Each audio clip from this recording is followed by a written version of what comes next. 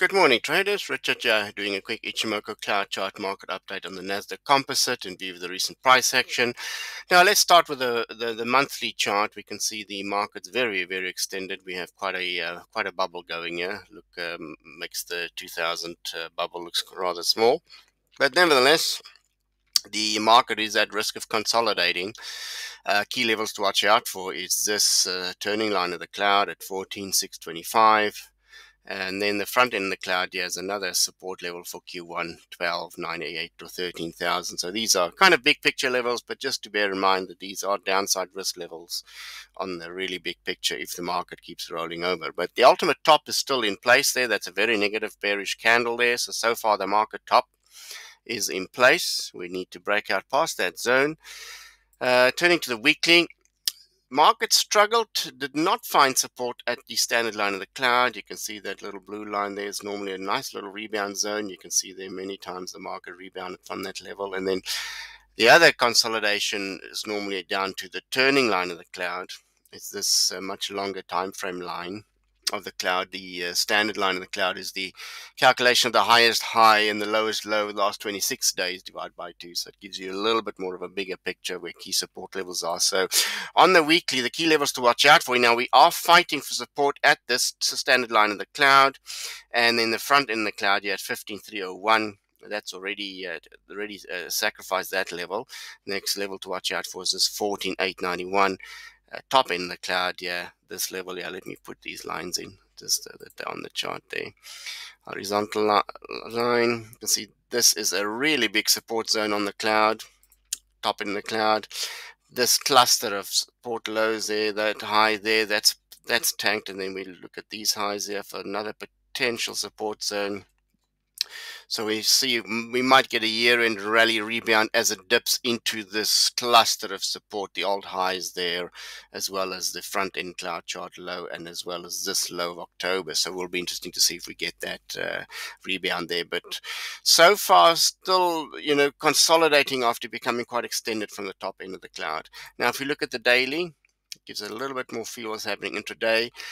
At a critical stage, if we dip below the bottom in the cloud and we trade below the bottom in the cloud, this level, then the market's now looking at a bearish outlook on daily. From a Ichimoku cloud chart, price action above the cloud is bullish. Price action below the cloud is bearish from an Ichimoku cloud chart perspective. We had a MACD sell way up here, also becoming very extended from the top end of the cloud. Then got the consolidation. There was a cloud chart sell signal there. The turning line then became new resistance zone, as well as the front end of the cloud, and then it's testing. Last week tested a few days the bottom end of the cloud, and I think the future's already below this level, so we are having a significant cloud chart support break. So levels to watch out for to the downside is this cloud chart level there, the old we call it cloud chart shadow. When we look back to previous price action, previous support levels, so these are the downside support levels, 14,891 and 14,796. So there's downside risk to these key levels on the daily. But for the market to resume a bullish trend, we really need to trade back above this cloud chart support level. So there are, there's some risk there to the downside there. Turning to the 4-hour chart, gives you a little bit more feeling what's happening intraday. Outlook is still bearish since price action is below the cloud. Managed to rebound from old cloud chart support levels, gapped up, ran into resistance here. The top in the cloud, sliced through the bottom in the cloud, then tried to re-rally from this level back up to the bottom in the cloud. Bottom in cloud chart resistance remain in place. So this line here, that's significant resistance zone now. So market needs to get back above the top in the cloud to be bullish on the 4-hour, but bearish with swing trade opportunities from these rebound zones. So watch out to see if we're going to get a rebound from these levels. This first level to watch is 14,898. And then another support zone, 14,794, and then this bottom end cloud level here. So there's a couple of steps to the downside that we can hit on the 4-hour chart to give some ideas to where the bottom is.